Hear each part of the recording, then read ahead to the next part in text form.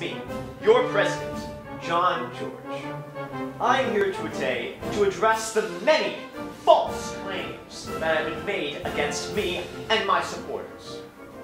Now, for the first allegation, did I steal a pen from TD Bank? No.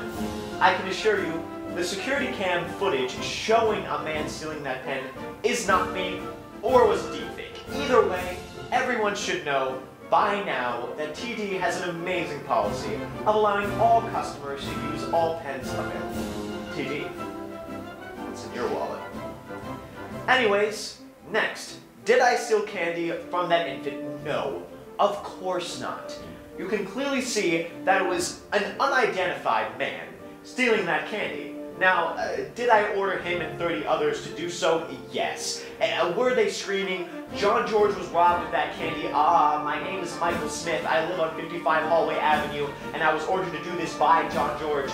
Yes, he did say that. But it's important to know that that candy was stolen from me at a very competitive carnival ride, where you could clearly see that I was winning that stuffed animal hugging contest by a lot. But I digress.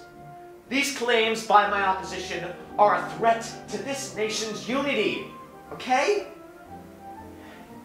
Anyways, for my last claim, was I kicked out of McDonald's ball pit for inciting a fascist mob to raid the Capitol building? I don't know, okay? Please stop bringing it up. It's a threat to our unity, okay?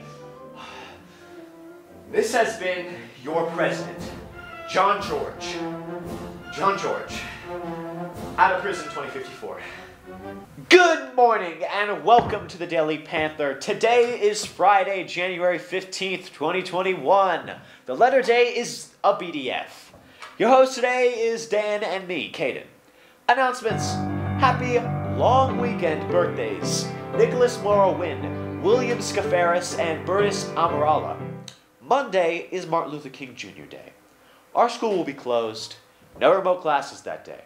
Monday will be the 35th anniversary of the federal holiday in honor of Reverend Martin Luther King's birthday. The holiday was signed into law 1983. The first observation was in 1986. And it has a deserving tribute to the King for advancing civil rights and social justice through nonviolent protests. He was only the second birthday designated as a federal holiday after the observance of George Washington's birthday. The making of their respective holidays reveals the unresolved tensions between independence and freedom in the United States.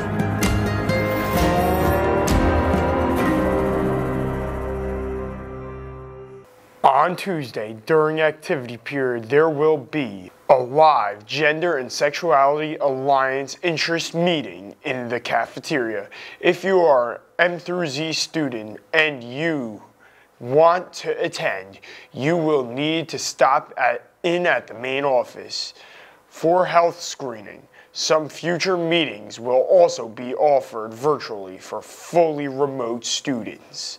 The PHS GSA is a club that celebrates the amazing individuality at PHS while providing a welcoming and comfortable space for the LGBTQ+ community, students, and allies to share thoughts, feelings, and ideas. To be added to the GSA Remind, please text F66K 96 with an at the beginning, if that makes sense, to 81010. Or you can talk to Miss Winston or Flatley for more info about the GSA. Plays for Progress is live streaming the play Hard Candy tonight at 7 p.m. See details in the description below. Join the PHS Ultimate Frisbee Club. Text at G9CFDB2 to 81010 to join the PHS Ultimate Frisbee Club. Remind, are you interested in becoming a sports broadcaster? Join the virtual sports broadcasting camp this summer for a week in July. For more information, go to brucebecksportsbroadcastingcamp.com. Daily Panther Quote of the Day. Many of life's failures are people who didn't know how to close when they were succeeding, when they gave up. Daily Panther Fun Fact. NERF stands for Non-Expanding Recreational Foam. Nerf or it's nothing. It's Nerf or nothing. Thank you for watching Daily Panther. Have an awesome day and stay safe.